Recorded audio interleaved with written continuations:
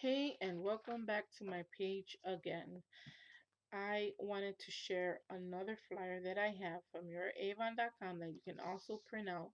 It is in English and Spanish brochure pricings for new representatives that do not know how to order your books. When you place an order of your books, when you put in the customer's order, it's going to ask you how many books you want. You're going to put one because one when you put one is going to give you 10 brochures. Okay, that's going to cost you $6.49. If you want two, you put two. Don't put like 20, 30. Two is going to give you 20 brochures for $8.89. So here I have a list of how you guys can place your orders for your English and Spanish brochures. This is for the ones that do not know how to order your books. One, if you click, like I said over here, one, you get 10 brochures next to it. See, it tells you 10 and it gives you the price at the very end over here for the first one. So make sure you click on one and then you get 10 brochures for $8.49. $6.49.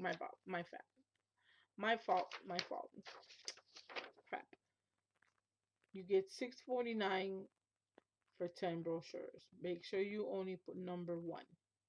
Not number Don't put number 10 or anything like that. If you put 10, okay? If you put 10, this is what you're going to get. If you look in the bottom, if you click 10, you're going to end up with 100 brochures. 100 books for $21.49. If you click on 10, you get 100 brochures.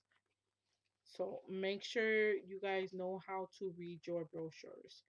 If if you do not know how to read your brochures, it's in the order when you make your order for your customers. It's going to tell you in there how many books you want. Same thing with megalogs. Same thing with your regular brochures. It's going to have more than a few books in there. Same thing with that. Everything is, I check the price, so that's how I know. I even printed it. So this is like the English and Spanish brochure pricing.